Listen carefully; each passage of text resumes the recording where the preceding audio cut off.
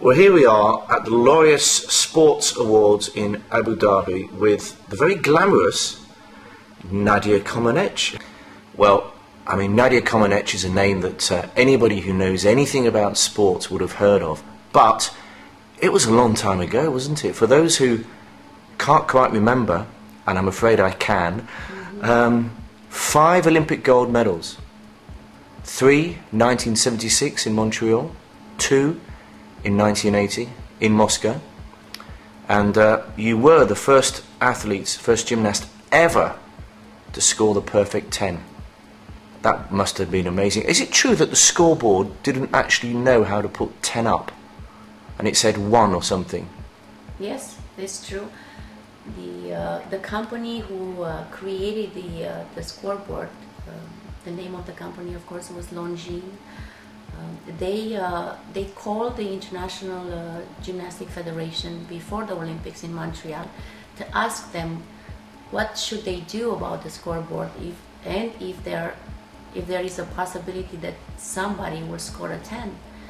And they answered back that there will be no 10. They don't think anybody will score a 10. So for that reason, they didn't accommodate the scoreboard for a 10. And when the judges were supposed to show the ending score, which was a 10, they couldn't do it. And of course the flash came up on the scoreboard and showed 1.00, which was a little confusing for everybody, because you know very well that 1.00 is not a very good score. Not a very good score. Now, you knew you'd done better than 1.0. I knew that I was going to get a 9.9. I was hoping, but not a 1. And then, of course, from then on, the entire scoreboarding system that there was in Montreal changed, and they could show very successful a 10 after that. So when it said 1, did you not realize at first that it was a 10?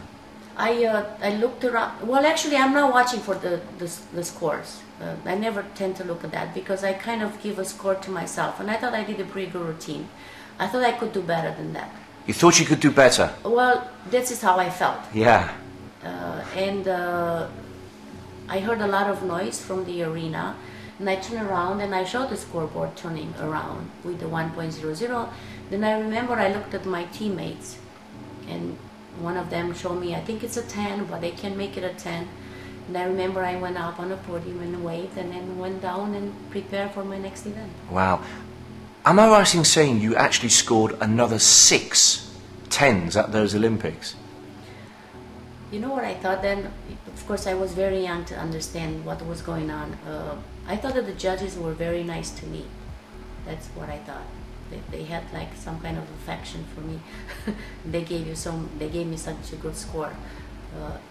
I think that the fact that I was very young, first of all, I didn't understand that.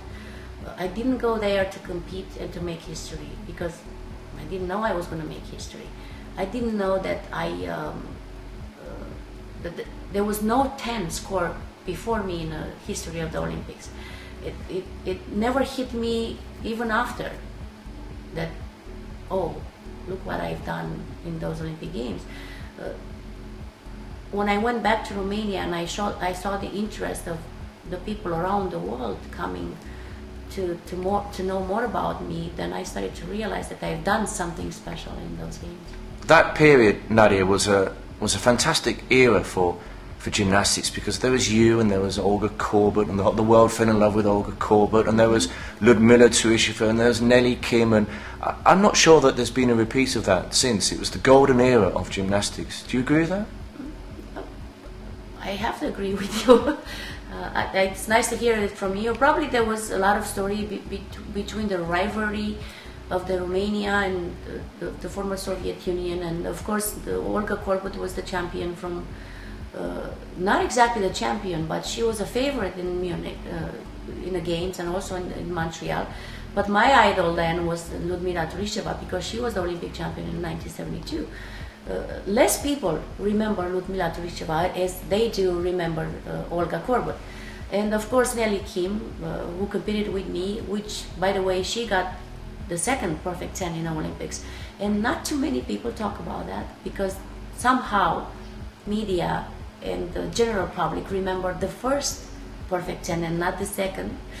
Tell us about your defection, Nadia, because that interested me. 1989, I know your coaches had defected before, and after they defected to the United States, you were they kept a close eye on you, didn't you? And then no, they left in 1981. They were here, not here. They were in the United States for the gymnastics show, and they decided not to come back. I decided to leave Romania in 1989, just a little before the revolution. I just thought it was a good step for me to do that. Of course, Romania changed after that. 2 weeks later, you know very well probably that I live in the States for so many years. I used to live in Montreal for 1.5 years at the beginning. Now I travel a lot during the United States. And how did you defect, Nadia? Because you went overland, didn't you? Yeah, I just crossed the border illegally. Was that easy? No. Oh, illegally? Yeah, illegally. How did you do that? It was difficult. I wrote about that in my book. It's a book called Letters to a Young Gymnast. It was a difficult decision to make because I had to decide to leave my family behind, which is very important to me. But then, you know, things turned out to be good. Romania changed a lot. I go back every year 6 times because I do a lot of projects there.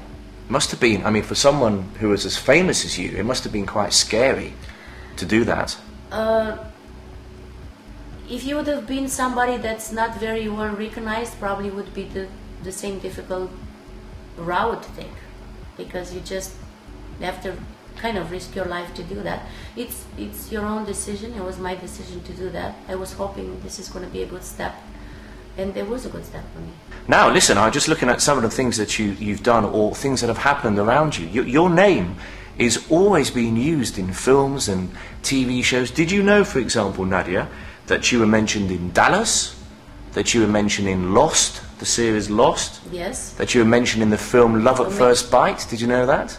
I've heard. Amazing Race, I know that I've mentioned on that one. Yeah, yeah. And also, you appeared on The Apprentice, Donald Trump's Apprentice, last year, 2 years ago. Yeah, I did that. I did that show. It was very interesting to me. Of course, I got kicked out second in the show. The reason I've done that was that there was all the money that we raised were going to the charities, and it was a good experience. But I'd rather do Dancing with the Stars.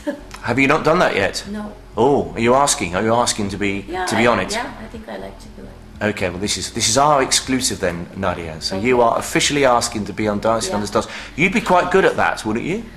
I don't know. Do you keep yourself in shape? I'm willing to learn. Yeah. Yeah, I work out every day. Yeah, but I don't know. I can't tell you that I can do Mamba or something else. Yes, well, listen. Well, good luck, and I hope you get on to Dancing with the Stars, and you go further than the second round. I hope so.